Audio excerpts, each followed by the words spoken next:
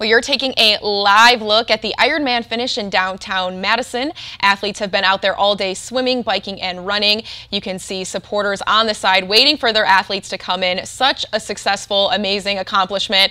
I know I can never do it, so it goes out. My congratulations goes out to everybody running down that red carpet. But before they made it to the finish line, some of these athletes put in several months of training. Our 27 News team was out at the course this morning, and we had the chance to hear from some of the supporters on the sidelines.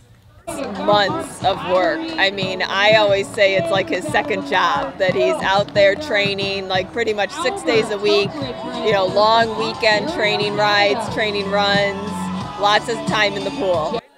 Tonight on 27 News at 10, Lucas Kim will have you covered on how the last leg of the race turned out.